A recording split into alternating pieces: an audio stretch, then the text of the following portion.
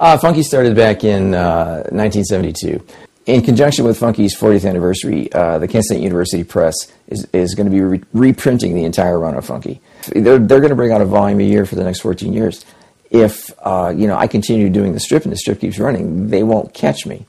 In fact, I hope they don't catch me, actually. When Funky started out, there was a bunch of teen strips that were getting a little long in tooth, and they had sort of covered the territory of parent-teen conflicts, parents arguing with kids about the car or the phone or telling them to go clean their room. And I wanted Funky to be anything but that, just to stay away from all that stuff.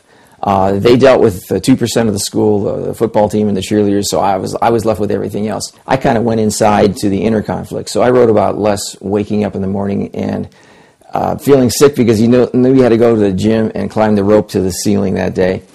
Or he knew there was going to be somebody who was going to be waiting after school to beat him up. I used to go out to my old high school to sketch. I still do. And I just sketch and hang around and just to sort of keep up with things. And, so if I draw a drinking fountain, it looks like a real drinking fountain. And one day I'm looking through my sketchbook, and there's this girl in high school who I'd sketched who was pregnant. And I thought, well, if I'm going to deal with reality and deal with things in the moment, I should do this as well. So I wrote this story where a girl in high school became pregnant. And that girl was Lisa. And Les wasn't the father, but he was her best friend and her birthing partner through this whole process. And once he had gone through that, once they had gone through that, it was going to be very difficult to go back and have Les hanging from the gym class rope during the middle of the homecoming dance. So the characters were telling me they were ready to move on. As I've grown, the strips could grow and the characters could grow up. Les's, trying to get a date in high school was rather simplistic stuff and just surface stuff. But once they grew up, Les and his relationship with Lisa was much more nuanced and much more complicated, and I liked writing about those things. And the other thing that complicates life is that things change and things happen to people. I had reached a stage where I was starting to hear about friends, relatives, where someone was dealing with breast cancer. And I took that stuff and kind of internalized it to create sort of an inner landscape that I could draw upon to write a story like that. And so I did. Lisa became diagnosed with breast cancer.